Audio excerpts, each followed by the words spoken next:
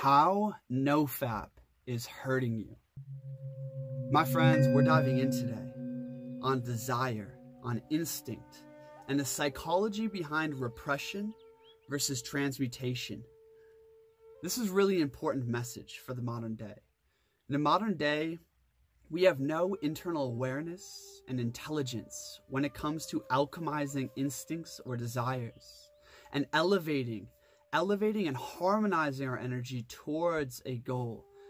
Right now, what we do is we create all this internal conflict. An emotion comes up. Oh, there's a beautiful woman. Maybe I'm, lustful. Oh, but masturbating's bad. Lust is bad. So we step on it. We condemn it.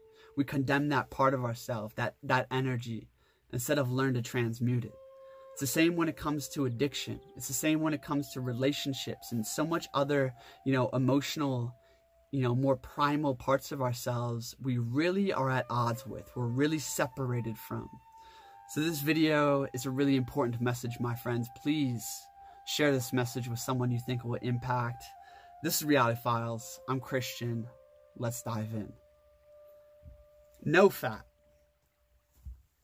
Honestly, I practice NO-FAP, okay? But I also practice transmutation of my sexual energy. Here's the thing when it comes to sexual energy, my friends. When it's not used, you kind of lose it. It's like a muscle, okay? And sexual energy or creative life force is literally the most vital living energy in the body, okay? By shaming ourselves to lust or cutting ourselves off and just repressing that instinct because we think that that's a means to an end. We think, oh, I'm going to be, chaste, or I'm going to practice chastity because that means I'm going to have more energy, or I'm doing NO-FAP to be healthier, these kinds of things. It's like, shit, we are creating repression there. What we're doing is we're stuffing that emotion down, stuffing down those feelings, locking ourselves off from our creative potential, really, right? Instead of transmuting that instinct into a higher instinct, that repression, what it's doing is actually creating sourness in the soul, where you're at war with yourself, right? We see this with addiction, where if we're addicted to something, oftentimes other people and ourselves will shame ourselves for doing it, instead of learn to compassionately understand the situation and alchemize the instinct, okay? So when it comes to NO-FAP, my friends, really ask yourself, am I doing this because I have a noble... Let me give you a story. Let me give you an example of this. Okay. Alexander the Great. He was not interested in women.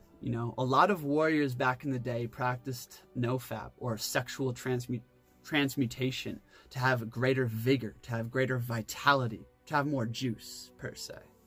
Right? So Alexander the Great, was very uninterested in women for most of his life until he was about, I forget, maybe 25 or 27 towards the end of his campaign, right? Always said no to women because why? Not because he was practicing NO-FAP, but because he was literally convicted of a dream for his nation, an aspiration for glory, for excellence, for personal self-command and mastery, right? He was convicted of this dream, and that drove his every action, okay? That will to greatness, that is usually birthed within most and every man. That will to be excellent in whatever you do, right? That's a deep, noble instinct. That's a deep feeling, a deeper value that you can live into. I experienced this in high school. I basically completely cut myself off from women because I had these higher, aspirations, and I saw them as distracting in that time, and essentially, let's say you have creative ambitions, you're a great painter, a great musician. What you do is when it's time to go after those deeper instincts, those deeper dreams, you put yourself away somewhere where you can really focus, where you can really go deep. Woman, masturbation, lust, these things don't even come up because your energy is being used, is being transmuted into a higher instinct. Here's the thing, my friends. Instincts, deep desires, can never be repressed, only replaced. Okay? Anything repressed will arise. If you repress your anger, if you repress, your frustration, your sadness, if you repress your lust, right? These things will rise back up. What we must do is learn to replace the instinct with something deeper, with something more noble, to intelligently direct how we feel and what we believe, right? So when it comes to NO-FAP, sexual energy must learn to be used, whether that's in creativity, whether that's in your will to greatness, whether that's in your aspirations, or whether that's in sexual Tantra, right?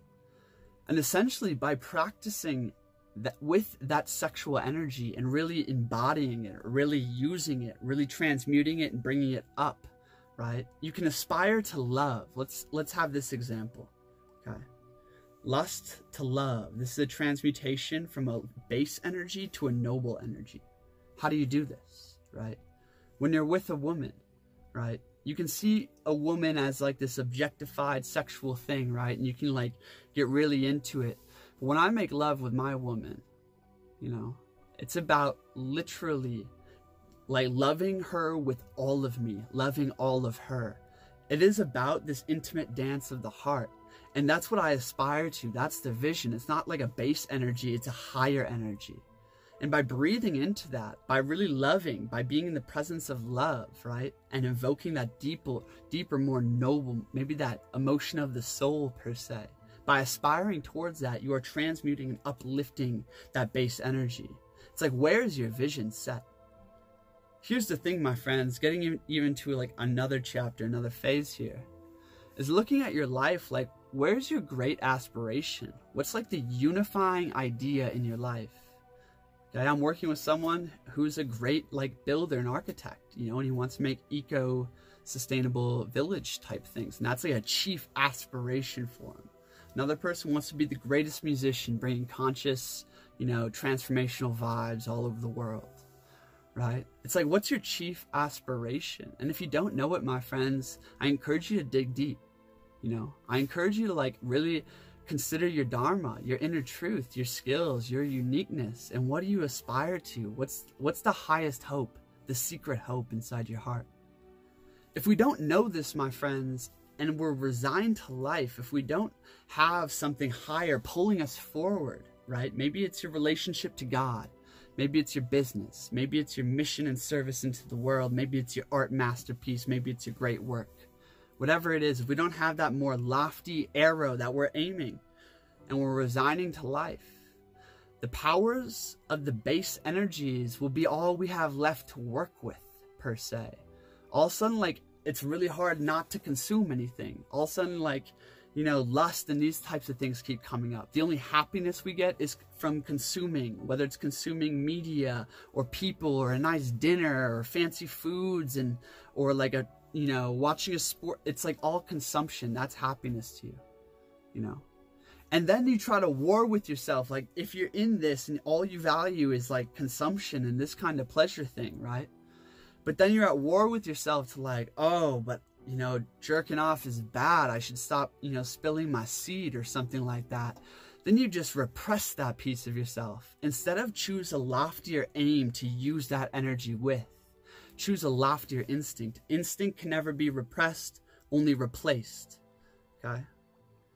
This ties into a couple other points I want to hit on, my friend. For addiction, per se. Let's look at that. Healing begins at understanding the wound. Healing begins at understanding the wound. When it comes to addiction, let's say it's to food, okay? Maybe you have a feeling of hollowness, of emptiness about life, okay? So then we eat food.